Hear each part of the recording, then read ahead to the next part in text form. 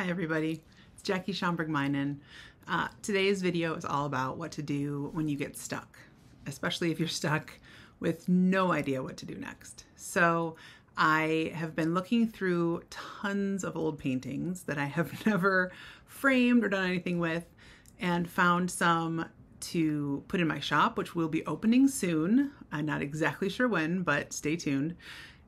Finally, I will open it. But I found some also that I had abandoned long ago. They were parts of other series that never quite came together. And I took them for this video and went pretty dramatic. I just basically annihilated what was once there and made room for something new. So I hope you will enjoy this video, and I hope it inspires you to never give up on a painting and just to give yourself something to react to. All right, I hope you enjoy it. Let me know in the comments. I will see you guys soon. Bye. Hi everybody. This video is for anyone who has felt stuck and given up on their art at one point or another. These are 9 paintings that I had started at one point and then abandoned. I was looking through my drawer the other day. I'm getting ready to open my shop online, and I found these and thought, I can do better. So let me revisit these.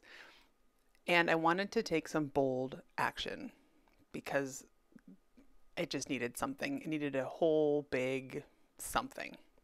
So I decided to attack these by adding black. And I wanted to use this video to show you what a huge impact adding black can have on partially done work, slightly or completely abandoned work, and how to do it in such a way that it makes sense with what you already have, and finding ways to move forward. I'm using some color shaper tools. This is a very small, I'm not sure what these small ones are called, if they're still called color shapers, but it's a silicone tipped pseudo paintbrush. So I'm using these to pull back the black paint. I am using golden open paints for this because they stay wet longer. So I'm able to take my time, make some decisions, decide what marks I want to make into these areas of paint, and then I can decide what I would like to do. So I'm using that same silicone tip tool again, just to make those little, I don't know what to call those, just not lines, right? They're just little nuggets. I don't know. Look like little bitty tater tot impressions. This is a new catalyst wedge that I have. It has it looks like little saw teeth on it. And it just makes some nice stripes.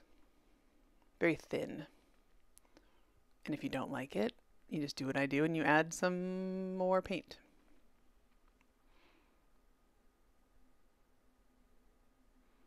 You can see how wet these paints still are. It's very glossy. I'm using that same tool going sideways. You need to be careful because when you have this much wet paint, when you're in the middle of other things, you will get it all over your hands if you're anything like me. And it may or may not continue to spread. These are from a failed video that I made where the video actually stopped recording very soon into the beginning, but I made the thing anyway. So here I'm taking those little paintings and adding some black to them because they don't have a whole lot of contrast. And it's helping me lift some paint off of these 3 paintings that I'm working on. So it's a win-win. There I'm using a Pit Pen plastic container to scratch some shapes in. I'm just lifting it off now with some paper. I'm doing this for 2 reasons. One, it's just to vary the textures that are on these sheets, even though I have lots of black. The second reason is I can lift some paint so that I can still see some of the details underneath it.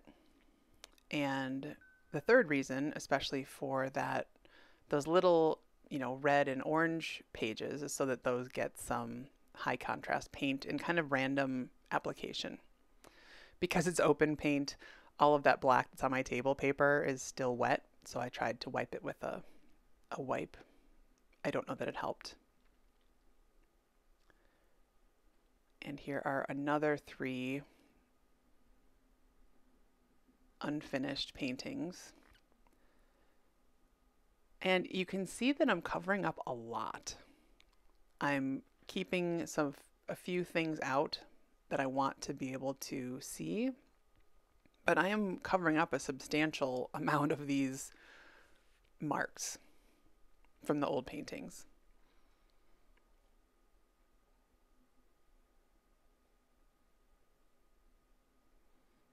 I'm using a wooden stick to carve into that black a bit to show the colors underneath. And I tried different marks, lots of experimentation here. This is definitely not a video on here are things you should do, here are marks you should make, but this video is strictly about adding something to make something bold, so you have something to react to. Let's be clear on that. Lots of experimentation here with marks. And lots of covering it up again, as you will see. I'm using a brayer. Brayers leave their own unique texture. They can thin things out as well. You can see I'm offloading the brayer on that bottom page.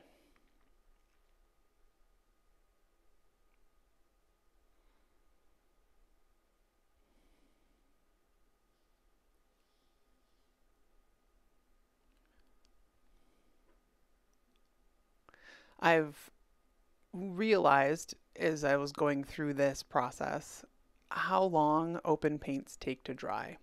Typically when I use them, I use a very thin layer, so it doesn't take all that long.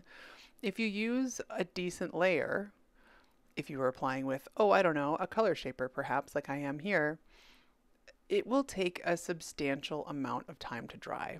I used a hairdryer on these for a while after I filmed this. I ended up still leaving them out overnight to dry because it took so long. The ones where I did not use a brayer or where I did stripe so that the areas that the stripes, in between the stripes, those parts were a little bit thicker, it took a long time to dry. And the last 3. I've organized these in the video with their partner paintings. You can see that there were other ones that I liked better, so I had those in a different pile. These are all part of my, I don't know what else to do at this one pile. So working on them together, I'm still able to keep them cohesive within their group.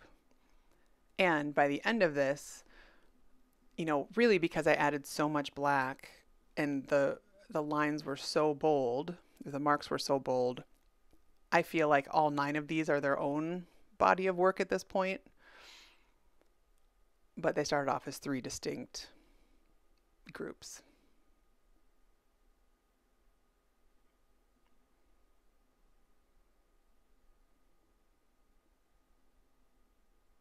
And one thing to notice, I will show you how they all ended up at the end of my session here working on these. I don't at all claim that these are all done. When you see the images, I just want you to notice the transformation from the beginning to the end. I think when I get stuck, the biggest challenge is getting my guts together and making some bold moves. Once I've made the bold moves, it's easier to move on, and it's easier to have something to react to. It's easier to make subtle changes after that end up completing the piece. If you have pieces that are as unfinished as these were when I started, and you only make subtle changes to them, you won't end up with something that you're satisfied with. Again, that assumes you start off not liking what you have so far. If you like what you have so far and you're stuck for the last little bits, then by all means, go slowly and don't paint the whole thing black. This is for when you need a big change and you're not sure what to do and you're not sure where to go, but you know you're not happy with what you have so far. So whether you like the change that I've made or not, I think we can all agree that they are completely different, 9 completely different paintings than they were at the start of this video. And that's what I was after. So, goal achieved.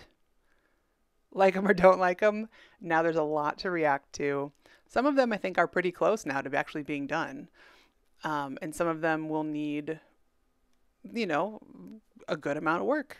However, I love that adding tons of black gives me a solid direction to where to go with this series and some pretty cool looking pieces.